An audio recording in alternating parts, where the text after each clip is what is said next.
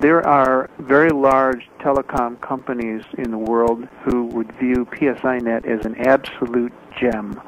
We have exactly what they don't have and exactly what they need to serve the e-commerce community in the future. Is that the primary option you're considering at this time? We are considering those two primary directions. Either we stay independent or we sell the company.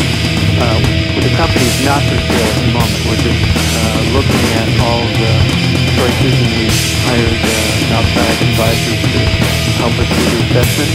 But the board is taking no action to consider strategic alternatives yet. When do you expect to arrive at that stage? I anticipate that it will be prior to